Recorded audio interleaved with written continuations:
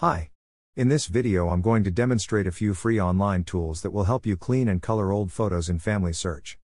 So, here I am in Family Search. I've found an old family photo of my distant relatives, the Parker family. To download this photo to my laptop, I go to the Actions drop-down menu and choose Download. This will download the image to my Downloads folder. Once the photo is there, I'm going to drag it to my desktop. For me, that makes it easier to work with it. Now, I'm going to show you a free online web tool that is very much like Adobe Photoshop. It is called Photopea. To get the photo into Photopea, I can just drag it from the desktop and drop it onto my browser window. I see there are some edges that I'd like to crop out. I'll grab the crop tool and crop in, on the top, and on the right side. Then I'll press return on my keyboard to accept the crop. I find it easiest to work with a black and white photo when I'm doing repairs. To desaturate the image, I'll press Command U on my Mac, that would be Control U on a Windows computer. Then, I will drag the saturation slider all the way to the left, and then click the OK button. I see that this photo needs more contrast. We can remedy this with a Levels command. I'll press Command L to bring up a Levels dialog. The graph at the top shows the levels of light and dark in this image, from pure black on the left, to pure white on the right. Underneath, there are three sliders. A black slider on the left, a white slider on the right, and a gray slider in the middle. The graph is showing me that there are only mid-tone grays. There are no real blacks or dark grays. I can take the black slider and move it to the left edge of the graph to bring back darks in the image. Look at what a difference that made. I can take the white slider and move it to the right edge of the graph to bring back missing lights in the image. The gray slider adjusts the midtones lighter or darker, if you need to adjust further. I am happy with what I have for now, so I'll just press OK to accept the dialog.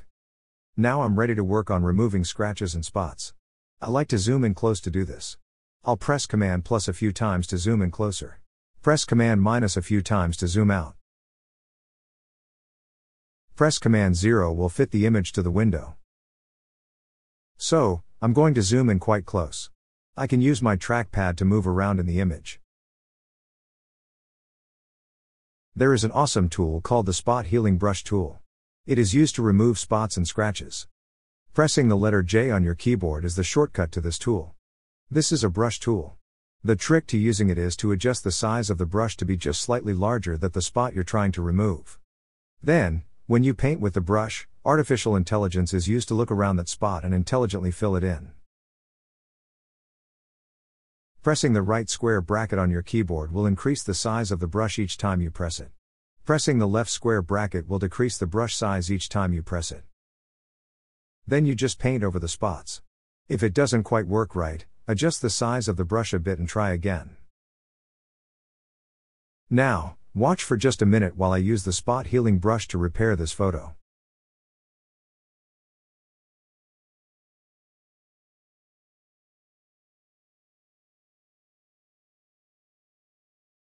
On the edge of her face, that one didn't work very well. Whenever I goof, I immediately press Command Z to undo it. I'll zoom in and adjust the brush size and try again.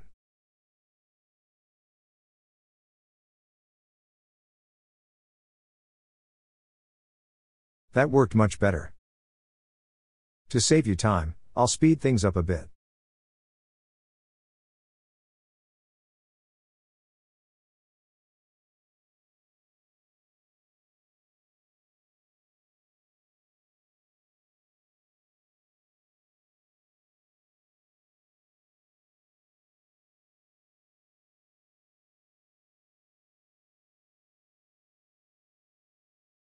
This is the grunt work part of restoring a photo. It took me about 15 minutes to get all the spots and scratches removed. But what a difference it has made.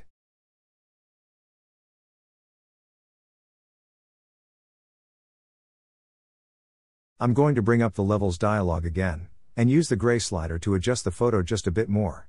Remember, pressing Command L will pull up that dialog. Moving the gray slider to the left will expand the lights in the image.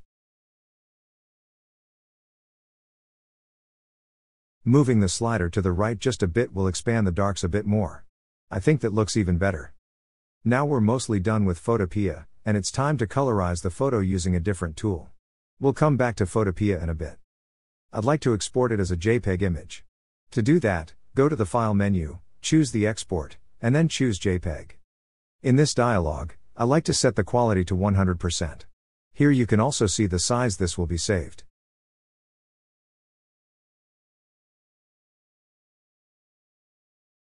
When you click Save, the file will download to your computer using a typical save dialog box. One of the best online free and paid colorizers is Palette.fm. When you colorize a photo here, you can download a small, low-resolution version for free, or you can pay to download a high-definition version. Let me show you how to use the free download to colorize your photo.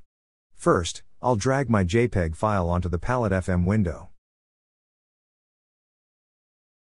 It will upload to the Artificial Intelligence Colorizer, and create a base palette.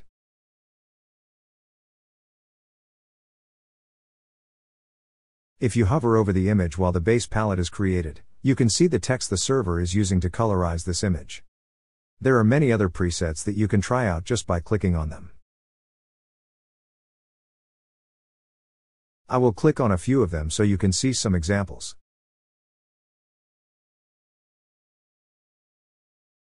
Outdoor Vibes has done a nice job. I'm going to compare that with the base palette. Those two look very close to each other. Let's look at Bright Studio.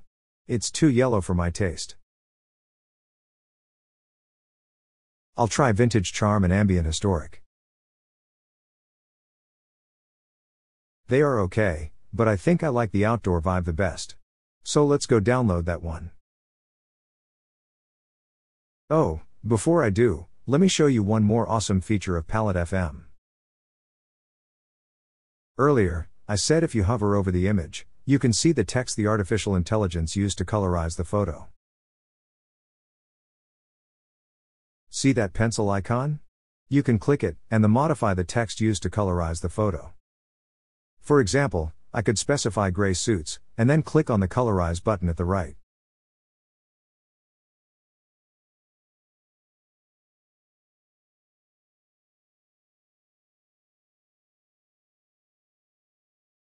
If you click on the HD button, you'll be taken to a screen where you can purchase high-definition downloads. Click on Download to download a free, low-resolution version of the colorization. This is what we'll do. I'll show you how to use Photopea to still get a high-resolution image. After all that, I think I'll go with the base palette version of the colorization. To get back to that one, I'll click on the palette button and then go download it. I've opened my black and white JPEG in Photopea. Now I'm going to drag the low-resolution colorization from my desktop on top of the black and white image. See how small it is compared to our black and white JPEG. I'm going to use the corner handles to resize the color image, so it's exactly the same size as the black and white one.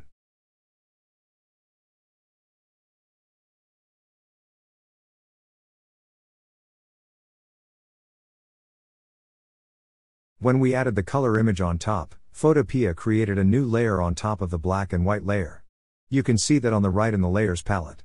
I'll click on the eye icon in the color image, so you can see that the black and white layer is still there. Then I'll click on the eye icon again to turn the color layer back on. When we resized the low-resolution color layer, it became quite pixelated. Since all we need is the color from this layer, I'll click on the word, Normal, in the Layer palette for this color layer, and change it from normal to color.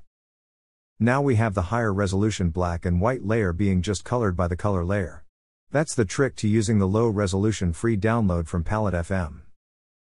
AI colorizers will often not do a perfect job. Look at this woman's dress, partly blue, partly brown. Let's fix that. The eyedropper tool will allow you to click on a color and choose that color in this color layer.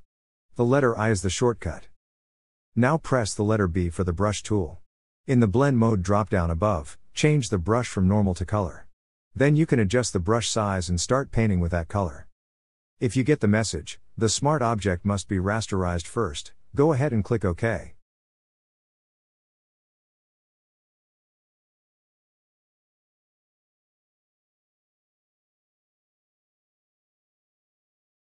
Darn. I painted some of this gentleman's arm. I'll press I for the eyedropper and sample a color from his suit, then switch back to the brush tool to fix that mistake. It's time to export this as a JPEG image once again, so I can show you another free tool that will clean up the photo, uses artificial intelligence to sharpen the faces, and double its resolution, all in a couple clicks. So I don't get confused, I usually delete all the earlier JPEGs I've created. There are 3 artificial intelligence tools I use. All of them are free, and online. Here they are. They all do the same thing, and are easy to use. For this tutorial, I will use Base 10. Here we are at the Base 10 site. I'll click Choose a File and open the Parker Family JPEG I just saved.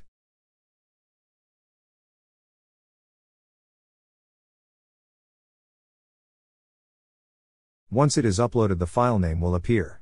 Then you can click on the Restore Photo button. Base 10 will then work on the photo. Where the Restore Photo button will turn into a spinning, I'm busy type of icon. It may take up to a minute or two to work. On the left, you'll see your original image.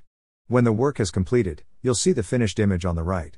Then, you can click the Download the Restored Photo link.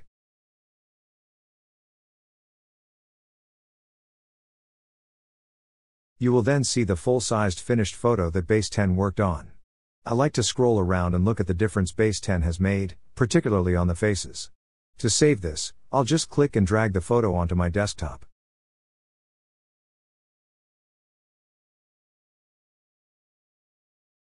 Usually, I'll pull this image into Photopea to eliminate any further problems that I see. Once done with that, I'll export it again as a JPEG image. A couple of final thoughts. I've found that nearly all of the tools and shortcuts in Photopea are the same as in Photoshop, which is the tool I use to do these restorations. I wanted to show you that there is a free tool online that does the same thing, mostly. Photoshop is definitely more powerful, but you'll find that Photopea is a great alternative. Finally, let's look at a before and after view of the Parker family photo. I hope you find this tutorial helpful. I'm Nathan Smith. The narration voice I've used is Speechelo, from Blaster Online.